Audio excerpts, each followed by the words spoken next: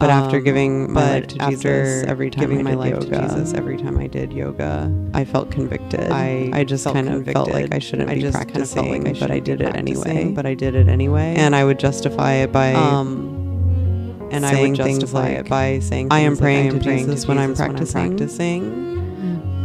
I am not listening to the traditional yogi music. I'm listening to nature. It's fine. It's just stretching. What's the difference? Stretching. My intentions are good. These were the thoughts that I would have. But I'm here to tell you that the devil does not care about your intentions. I felt convicted. I did it again. Then something supernatural happened, and this is when I saw the demonic entity come through my bedroom window. As the days went on, I felt like I needed to ask why this happened. Like, why was this entity even allowed to enter our home?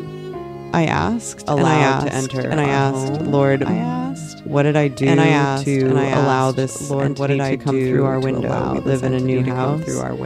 We prayed over the land. We prayed over the house. So we wrote scriptures on our frame.